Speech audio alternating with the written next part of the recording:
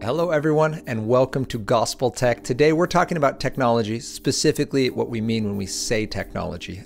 Really what I want to, address in this conversation is that there are two kinds of tech.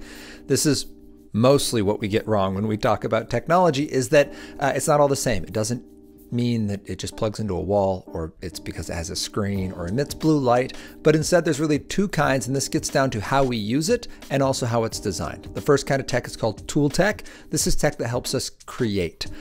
We're the ones driving the work forward. It can't move faster than our brains because we're the ones creating it. It simply leverages our abilities. So a simple example of this might be like word processing. If I'm typing into a document, I can type much faster than I can handwrite, and I can edit faster, and I can share it faster, and I can save it on the cloud or on a hard drive or in multiple locations effortlessly. I can make 6 copies of it without ever having to use paper or toner or a pen.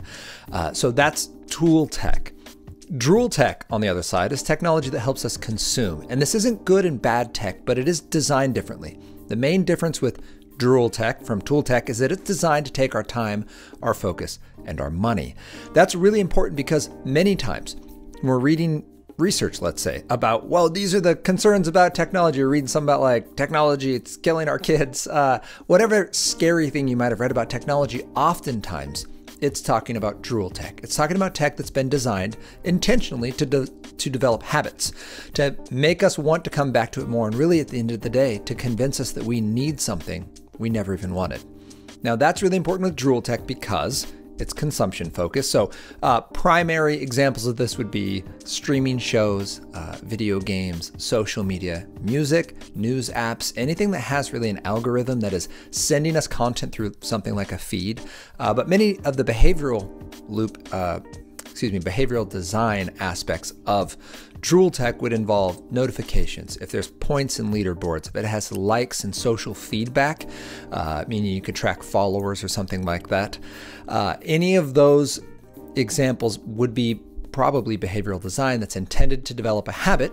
I think Nira Eyal nails this in his book, Hooked. He's actually given us hints on how to create habit creating products, but the example is still there for us to see.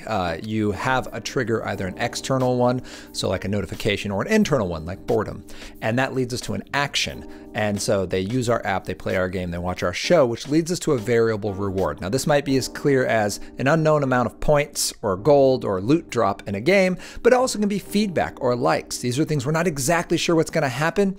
It can actually even be when we swipe down on our social media feed and it pops up more information. We don't exactly know what we're going to get, and it gives us that little bit of excitement of maybe something now, right? That's a variable reward, which means now we have investment.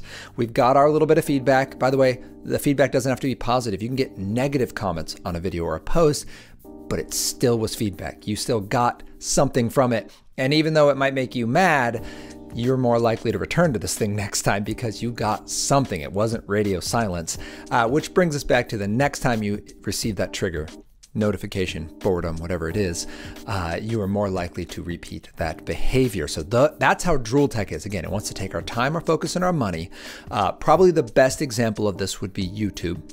So YouTube, if they have over 1 billion users a month, if they could extend 1% of their users for 1 minute a month, they would have more than 38 extra years of viewing in that month. Now that's a huge win for them.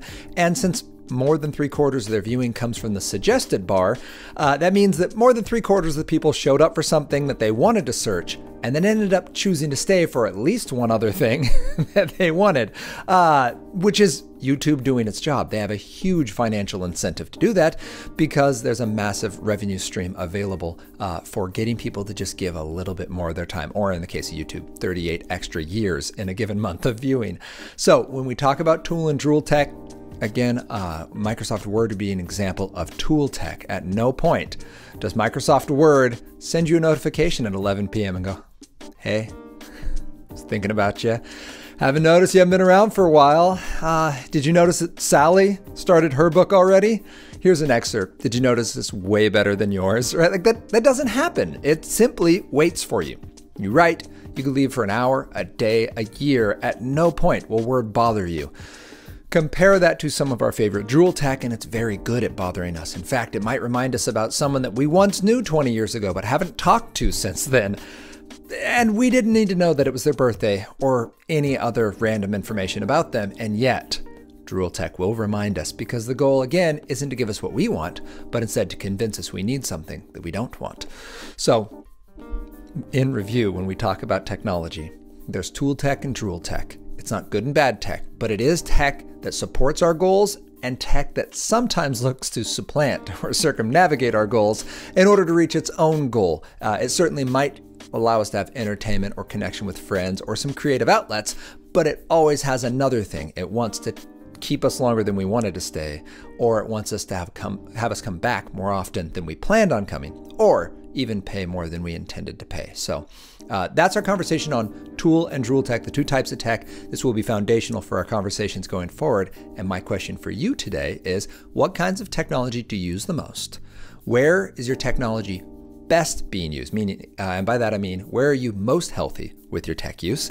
And where's an area where you look at your tech and go, you know what? Maybe this tech is using me and I'm not using it as much as I thought I was.